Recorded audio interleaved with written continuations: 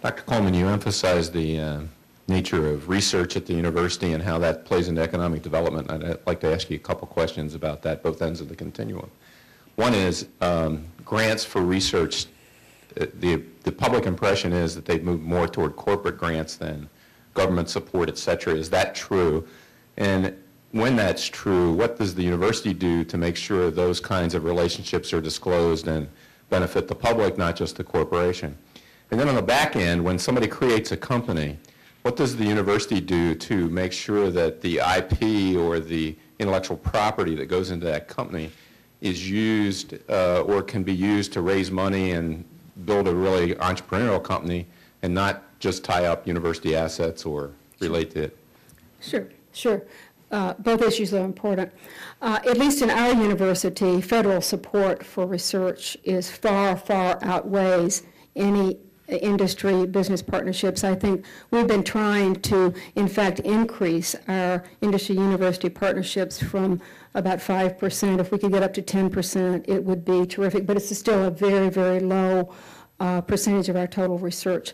However, I do think it's an area that we need to pay a lot of attention to, because now many companies are not investing in basic research anymore. They are, in fact, counting on research universities to help them do this. So it's really an important engagement. You know, we have all sorts of carefully considered rules about the rights of faculty to publish and students to publish. We will not put our faculty in danger or students in danger with the notion that we're going to do something proprietary that can't be published. So we try very hard to make sure that those relationships are open and transparent.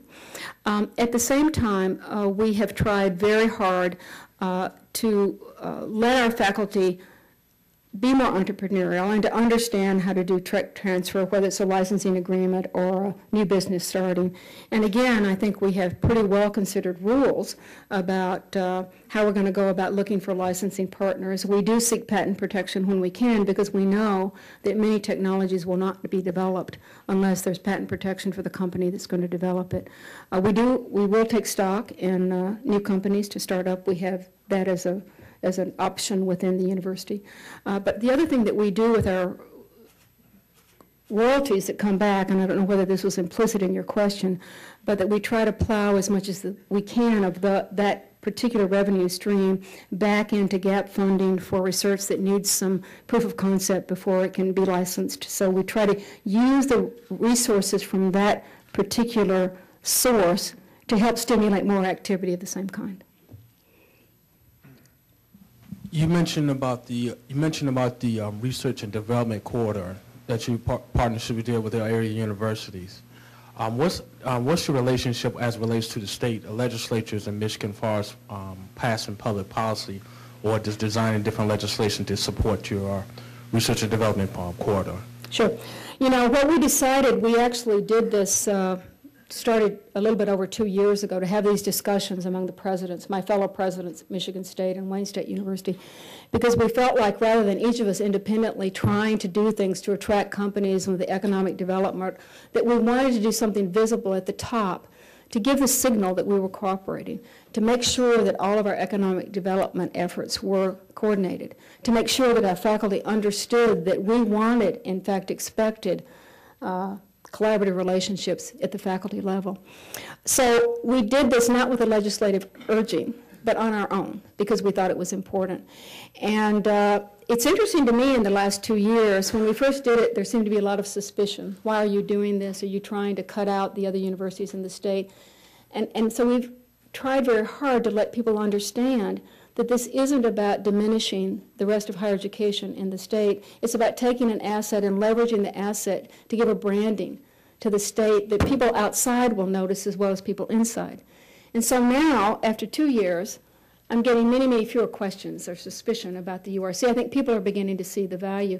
We haven't gotten any additional state funding because of it. I would love that, but I would love more funding for all of higher education. The other thing we've done in the state, because I think it's really important, the University of Michigan spearheaded an effort that's really a Michigan entrepreneurial initiative that we're trying to sell to Michigan foundations to put money in a pot that all the 15 public institutions in the state can compete for to enhance entrepreneurial education among students and entrepreneurial activities of the faculty. We've raised $3.5 million for this program, and every single university in Michigan has been able to participate.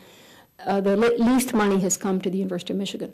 So that we're trying to partner where we can with everybody, but take an asset and really enhance it in an area that we know will work. Dr. Coleman, first of all, go blue. Hey, y'all love it. A few years ago, Michigan, the state of Michigan passed what was called the Michigan Civil Rights Initiative in what many people believe was a misguided effort to stop racial preferences and diversity in university admissions. But from what I've read, the University of Michigan has actually increased African American enrollment, which is great. So my question is, first, how has the university accomplished this in spite of the initiative? And second, have you set up a model program for other universities to follow? Sure, let me go back a little bit to give a little history to your question. As many of you know in this room, the University of Michigan fought very valiantly all the way to the Supreme Court to preserve affirmative action as a tool that universities and colleges could use to diversify their student bodies. And in fact, we won that battle at the Supreme Court. So it was very disappointing to me that the voters of Michigan decided to pass a constitutional amendment to prohibit the use of affirmative action in Michigan colleges and universities. One of the things that we did right after the election is that we formed a group on campus called Diversity Blueprints, and we got them working right away the day after, 24 hours after the election they were at work. They gave us all sorts of good ideas about things that we could do to counter this new prohibition that we had.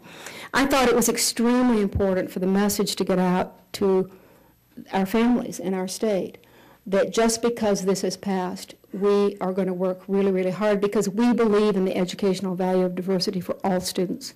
It isn't about one race or anything else. It isn't even about righting past wrongs. It's about what provides the best educational environment for all students. So we revved up very quickly. I was out all over the state. We set up teams once to make sure that students understood the opportunity. And the thing that we wanted to avoid is what happened in California and Washington State after similar amendments passed in their states. They had a just drastic decline in applications from minority students, 70% decline. And if students don't apply, you have no hope of recruiting them. So our goal was to keep the applications up, to really make good linkages. We already have a lot of programs that we interact with K through 12 schools to try to help strengthen the backgrounds of students so that they can be competitive when they apply to Michigan.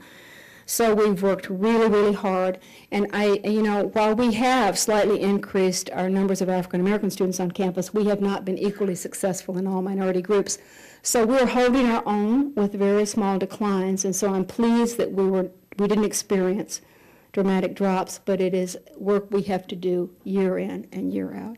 And I think it makes our campus just a vibrant, wonderful place.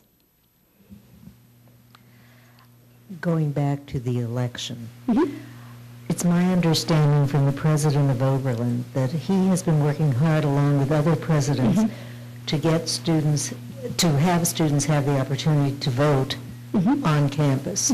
Where does that stand? Because I do think that's probably a part of the issue. Sure.